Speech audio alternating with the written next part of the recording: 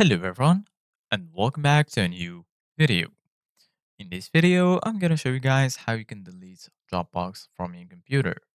So if you guys want to learn how to do it, just follow the steps that I'm gonna show you. As you can see guys, now I have Dropbox in my computer.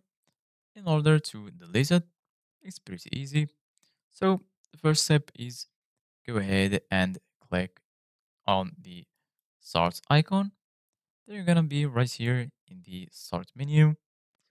So once you're here, go ahead and click on settings, or you can search settings right here.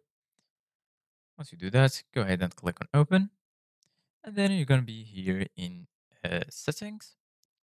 So once you're here, you're going to find all of the sections. There is home, system, Bluetooth and device, network and internet, personalization, apps, accounts, and so on. Go ahead and click on apps.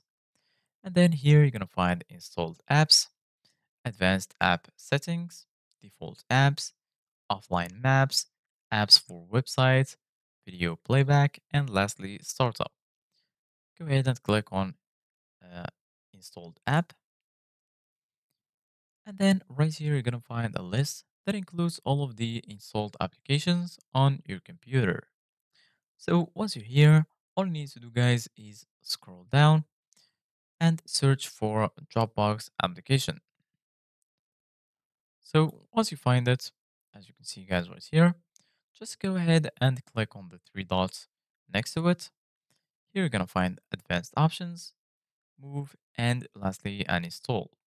Go ahead and click on uninstall. Then they're going to ask you to confirm this app and its related infos will be uninstalled. If you are sure about uninstalling it, go ahead and click on uninstall. And as you can see, guys, now it's uninstalling. Just wait for the process to finish. And now, as you can see, guys, the Dropbox is uninstalled. So this is it, guys, for today's video. Thank you guys for watching. See you guys in the next video.